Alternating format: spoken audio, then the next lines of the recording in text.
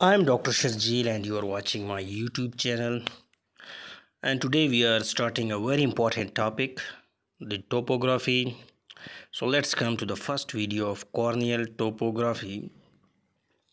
I am drawing cornea, the anterior surface of the cornea and the posterior surface of the cornea, and in between the corneal stroma.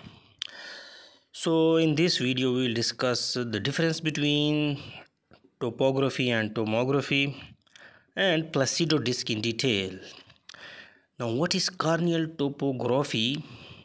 In simple words, it is the study of the shape of the anterior surface of the cornea, or it is an imaging technique for mapping the anterior surface of the cornea.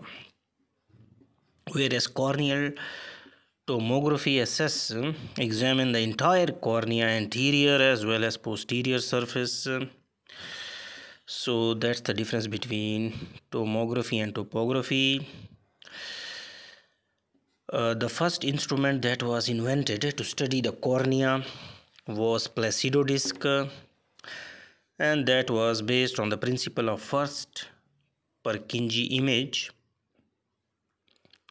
and studied the most powerful anterior surface of the cornea. Corneal anterior surface acts as a convex mirror. So corneal topography is based on the principle of Placido disc. Placido disc consists of equally spaced alternating black and white lines with a handle and central slit through which observer sees the image produced by the corneal reflection. As the image from the Placido disc is projected on the cornea, some of the light is reflected off the cornea like a mirror. That reflected image reveals the shape of the anterior surface of the cornea. Normally, you can see normal spaced corneal rings that will show normal cornea. If the mires or rings they are widely spaced, then it indicates flat cornea, and closely spaced rings shows a steeper cornea. Now, shape of the corneal mires or rings, very important. As we already discussed, closely spaced rings with smaller image shows strong cornea and myopia, whereas large image with widely spaced mires shows weak cornea and hyperopia. But sometimes rings are not spherically enlarged or compressed, they are oval, that shows astigmatism. If the long vertical axis image is formed, it shows rings are widely spaced at vertical meridian and more compact at horizontal meridian. That means steeper horizontal meridian or against the rule astigmatism.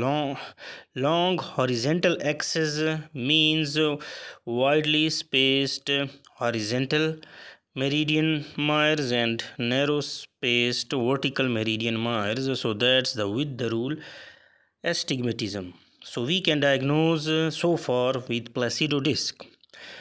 Placido disc is also known as keratoscope, myopia, hyperopia, emetropia, with the rule and against the rule astigmatism. There is also a handheld keratoscope as well. It is shown here, and it is placed against the patient cornea on a slit lamp and study mires.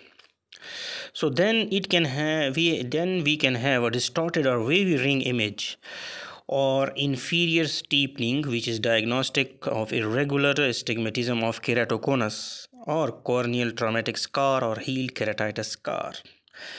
Now look at these images. A shows normal spaced rings, normal cornea. B shows inferior rings are getting irregular, that can occur in dry eye. So you also think about dry eye. You may misdiagnose a dry eye as keratoconus. Now C shows against the rule astigmatism. D shows irregular astigmatism, could be keratoconus. So at the end, we are showing you how keratoconus looks. Now, Placido discs have disadvantages as well. Small degrees of abnormalities of the corneal shapes are not identifiable. Astigmatism up to 3 diopter, which is significant, can be missed and is not used in corneas with epithelial defects. Thank you very much.